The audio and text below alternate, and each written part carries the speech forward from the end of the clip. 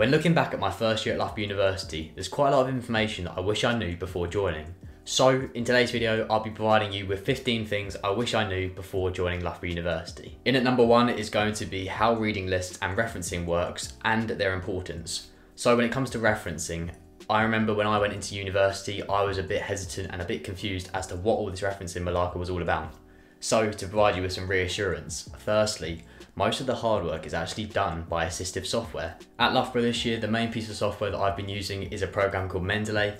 What this assistive technology does is essentially, if you come across an online resource, what this program does is it will get that information, put it into the correct order needed for reference list, and then all you need to do is basically export it into a Word document and you're sorted. When it comes to the finer details of referencing, like for example, just checking that the software has exported all the relevant information, luckily for you at Loughborough, you can find lots of information and advice, firstly through things like the Learn Forum, as well as also asking the amazing academic librarians if you come across a reference list or an in-text citation and you're not too sure what to do. Now I have mentioned this in my complete guide and review video of Loughborough University, so if you haven't checked that one out already, I strongly recommend you to do so. So now we've covered referencing in a nutshell, which is just remember the assistive technology to help you out. You've got the in-text citations, which are the ones that go in the text. I know some people get confused about that. And the reference list is what goes at the very end of the document.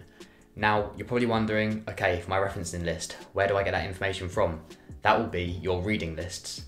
The way that reading lists work is that a lot of the time in your courses, you will be assigned a long list of books to read or journal articles, for instance, depending on your course.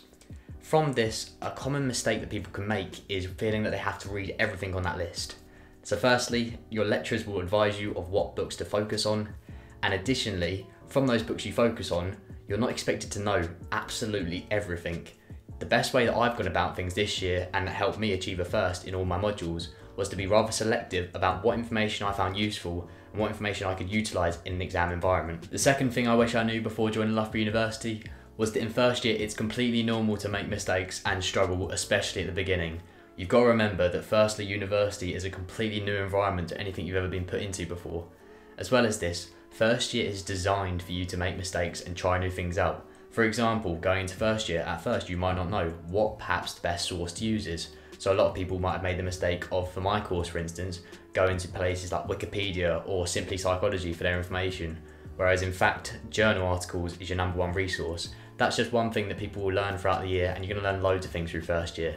So just remember, it's completely normal to make mistakes and learn from those mistakes, more importantly, during your first year. The third piece of advice is to try and step outside your comfort zone and try and meet new people and try out some new things. Freshers is an amazing opportunity for this. Firstly, you've got things like the Societies Bazaar, the Sports Bazaar, to learn about everything the university has to offer. I have offered a complete guide of it again. I know I've referenced it once before, but again, I strongly recommend it, covering loads of different things the university you can get involved in. For example, for me this year, if I didn't broaden my horizon and try out new things, I would have not experienced anywhere near as so many amazing opportunities as I've been privileged to this year. For example, I've had the chance to represent the university in AU through futsal as a sport I've never played before. Secondly, I'll be going to Thailand in June 2022, where I'll be spending a week working in an elephant nature park sanctuary and another week working for a local village hill tribe. That's again something I wouldn't have had the chance to do without Loughborough. As well as this, becoming a student ambassador, so I'm making digital content, and that's why I'm giving you this video now, is from the experiences that I've gained during my time as an ambassador, making digital content for the university, so I can speak to you like this today. There's so many amazing things that I so strongly recommend you to check out and advise you on looking at, and there's such a wide list, whether it be the societies, the sports, whether it be whatever takes your fancy, to be honest. Recommend you checking it out and making the most of first year. Number 4 is making use of the great resources available at Loughborough University. So for example, you've got the Careers Network, who you can go to for any careers information and advice, whether it be regarding CV information or practices, whether it be mock interviews you want to learn on, whatever you want to improve on, head to those guys. As well as this, check out the careers events, where it's a great chance to meet potential employers. Also, there's loads of events and workshops put on continually through whether it be the Learn Forum or some independent external parties coming in and collabing with the university. So make sure you're using all the resources available to you, and that doesn't even mention things like the facilities, other things like the academic librarians, like I mentioned, personal tutors who you're assigned to, peer mentors. There's so much that I can go on about, but make sure that you're making the most of it. Number 5 is a classic one. Go to your lectures, and also I'd recommend going to any additional timetable sessions that are put on. For example, we've had this year things like drop-in sessions, and I cannot state how important and how useful these have been for me. to ask questions and find out some further information that perhaps wasn't covered fully in depth in the lecture. So definitely go to those. And in case you can't quite make a lecture, I know those 9 AM lectures can sometimes be a bit of a struggle, then luckily for you at Loughborough University, all the lectures are recorded and available for you to view via the Learn Review. In at number 6 is going to be, don't leave things until the last minute. Now this doesn't apply just to work, this also even applies to stuff before you even arrive at university. So for example, when packing your things, trust me, you don't want to be leaving this until the last minute, as there's no doubt you will likely forget something, and I know how much stress it can cause sometimes when packing your university bags, as you don't want to pack too much, but at the same time you don't want to miss out on the essentials. So if you would like to see something like this done in the future, I'm always willing to cover a video on a university guide and packing list to make sure you've done everything before arriving at Loughborough, whether it be packing all the right items, as well as things like registering a bank account, making sure you're signed up to the medical centre, all that good stuff. If you'd like to see that covered, let me know down in the comments below. In at number 7 is to keep up with and join the relevant socials for your time at Loughborough University. So whether this be your course groups, whether it be your hall groups or the general freshers group, I would strongly recommend you joining these and keeping tabs on these every so often, as this is where all the information is going to be posted, whether it be regarding freshers, whether it be regarding socials, sports trials, whether it be regarding course material, course dates,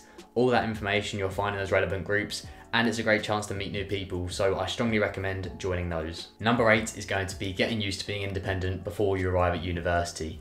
Now, for example, this can be things like learning how to cook and getting a couple of meals under your belt. Other things like washing up, getting used to making your timetables and planning your time, because at university, no one's going to be nagging you and chasing you down for your deadlines. That's up to you, it's your degree. So getting used to that independent lifestyle, as it will help you gradually settle into university. As like I said earlier, it's a completely new environment. Number 9 is don't spend loads of money on books.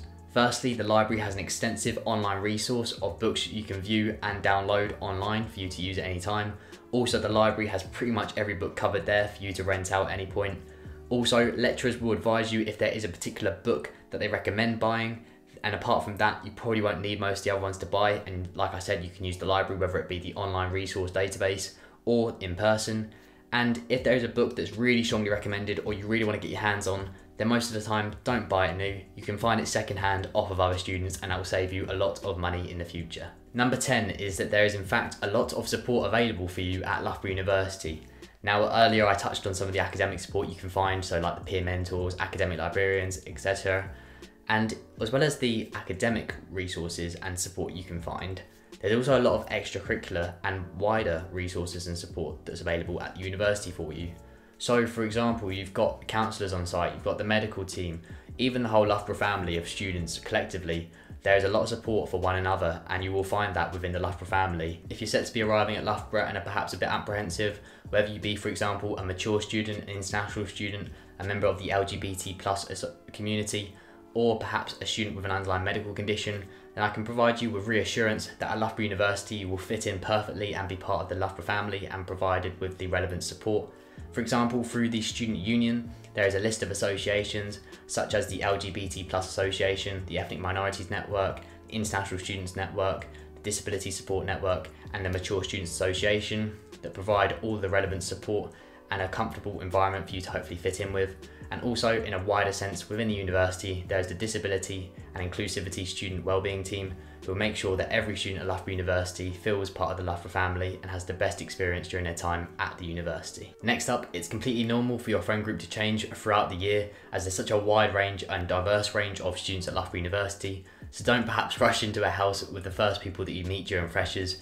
Take time to consider all of the different options and weigh up who you want to live with, as remember that living with someone can be completely different to being mates with someone. In at number 12 is getting a C card. Now, undoubtedly during freshers, let's just say the bed is likely to be used more than just for sleeping. So you're going to want to grab a C card. What a C card is essentially it enables males and females to both pick up condoms for free.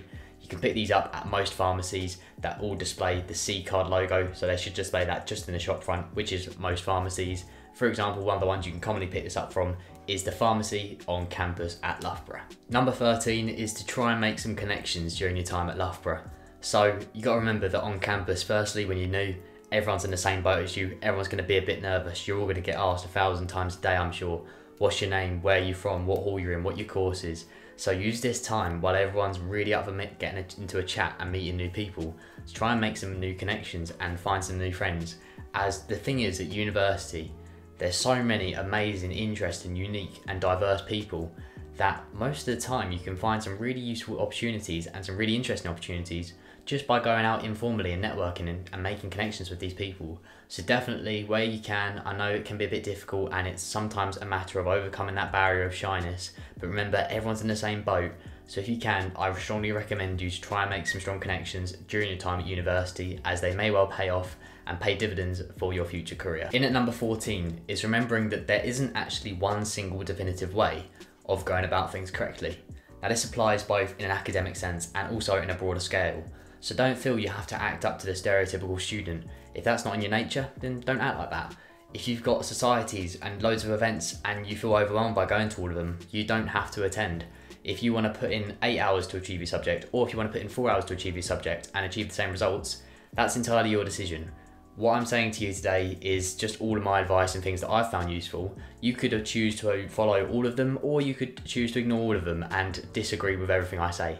There's no correct or incorrect way necessarily of going about things. It's up to you, it's your degree, your university experience, and that's what makes it unique. And finally, at number 15 is to embrace every moment and enjoy the university experience. As for most people, university is something that only really happens once, so make sure you're making the most of it. So that was 15 things I wish I knew before joining Loughborough University. If you have any questions, queries or suggestions, let me know down in the comments below, as it's always fantastic to hear back from all of you. If you found today's video helpful, please be sure to leave a like, subscribe to the channel and turn notifications on to be notified when the next video comes out. That's all from me, wishing you guys all the best, and I'll see you very soon.